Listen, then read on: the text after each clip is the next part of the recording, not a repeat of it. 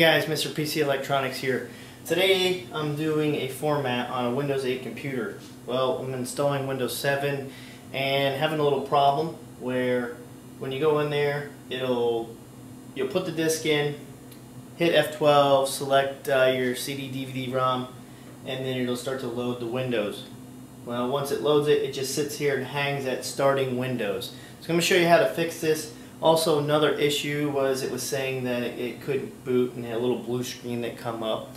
I'll tell you how to turn that off also. Go ahead and power down your computer. You can hold the power button until the screen turns off. We're going to turn it back on. Now this is a Toshiba. It's a satellite. We're going to go ahead and hit F2. This will get us into the BIOS. And we're going to be turning off UEFI for the hard drive and the CD-ROM. Once you get into the BIOS, you're going to get a screen that boots up like this. What we want to do is we want to go over here to security. So press over, and we're going to go down to secure boot. Make sure you disable that, because that won't let you boot to the disk. So what you want to do is you want to push your arrow key over to advanced, and then we're going to come down here to system configuration. Hit enter, and if you look right here under boot mode, go down to boot mode, and it says UEFI boot. We need to turn that off. So we're going to hit enter, and we're going to go down to CSM boot.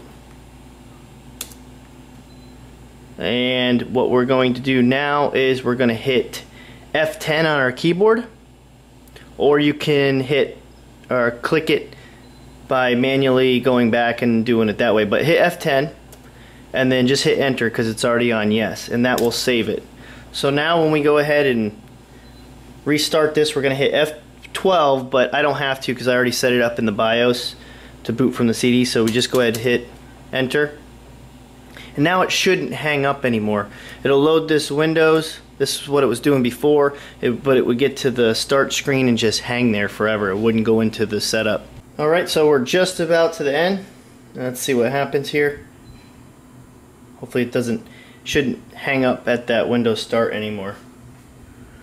So here's starting Windows. This is what it did before.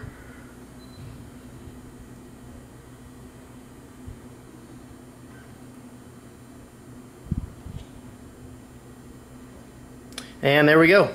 Now it's actually able to format this computer. Don't forget to subscribe, guys.